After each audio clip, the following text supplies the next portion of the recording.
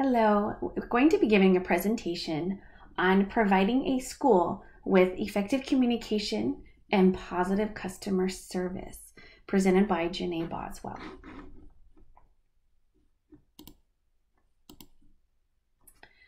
The timeline of these goals will be done between the school years of 2021 all the way up to 2024. The first step is implementing in the goals and doing the committee work, which will be implemented into the 2021-22 school year. The following school year, 2022 to 23, will do a continuation of implementing the goals and monitoring the progress. And then by 2023-24, we would like to see full implementation of goals and a continuous progress monitoring to, again, increase effective communication and positive customer service. We're going to begin with our customer service goals. We aligned these with our district strategic plan goals. The first one was effective systems and prioritize resources. Our goal number 1 will be to establish and maintain open and effective communication with school personnel. We'll try to achieve this by beginning with strategy 1, surveying the school personnel on effective communication tools. Strategy 2, establishing and facilitating a streamlined communication tool that can be used widely in the school community. Establishing and facilitating two-way communication channels between personnel and administration. And then strategy 4, building relationships with teachers, non-certified staff, support staff, and teacher association. Again, this goal matches with the same district strategic plan goal, effective systems and prioritize resources. Goal number 2 will be engaging and facilitating meaningful, open two-way communication tools on channels with parents and students. Again, really relating back to that customer service. Our first strategy is to create a focus group with stakeholders to survey and establish effective communication channels. Strategy 2 is establishing a parent notification tool to communicate time-sensitive information. Strategy 3, develop uniform newsletters and schedule from teachers and school administration. And then the last strategy is to utilize social media to promote student and parent engagement. Our last goal, number 3, on customer service, is establishing and maintaining open and effective communication with the school, families, and community. Again, we're using that same district strategic plan of effective systems and prioritized resources.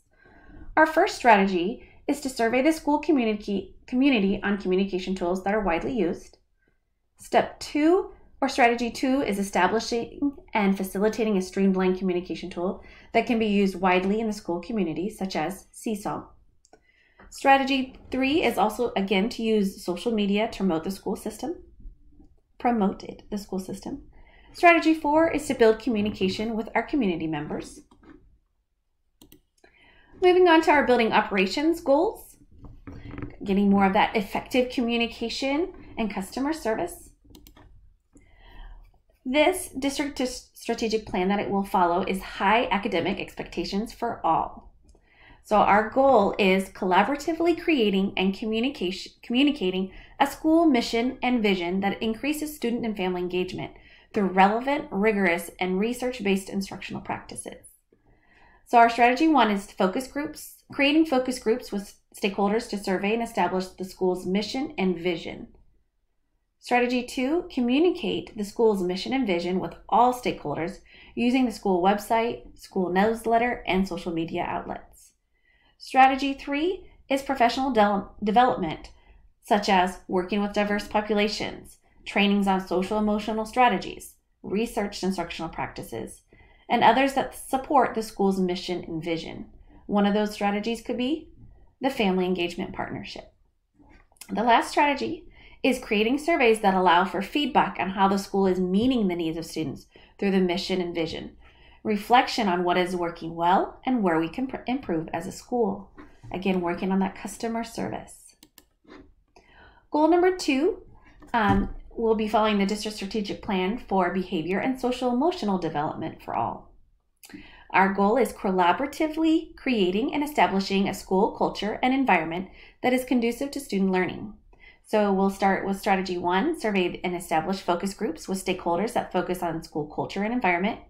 Strategy 2, establishing and implementing a school-wide vision and mission that integrates a positive school culture that is conducive to student learning. Strategy 3, providing professional development that helps support the vision and mission of a positive school culture that is conducive to student learning. The Family Engagement Partnership is a great example. And then strategy 4, continuous communicating of the vision and mission through a school website and our social media web outlets. Our last goal is going to be working on human capital with our strategic plan. So the district will attract, develop, engage, and retain high quality talent. So again, that's also the school is part of a school too. So retain, develop, and hire a diverse workforce that supports the school's mission of a safe and secure learning environment as our goal number 3. And we will try and meet this goal by building and maintaining positive relationships with the staff. Strategy 2, creating and establishing effective communication and support systems for our current and new staff. Strategy 3, again, providing professional development for our teachers. Training such as working with diverse populations, social emotional strategies, and again, any other ones that support our school's mission and vision. The last one is strategy 4, establishing clear expectation for hiring effective teachers and creating diverse teams for the interview process. Will be a big piece of that. The budget proposal that you're going to see is to meet one of our goals in our first year. So this budget proposal provides the necessary cost associated with establishing and maintaining open and effective communication with our school families and the community. And I'm going to go over that with you. So here's our budget, and it is titled Open and Effective Communication with the School Families and Community Budget Proposal. I'll kind of go through these, but our last slide really summarizes it for us. So our resources would be our purchasing the Seesaw online digital tool. It cost about $6 per student, which would give us about a total of $2,700.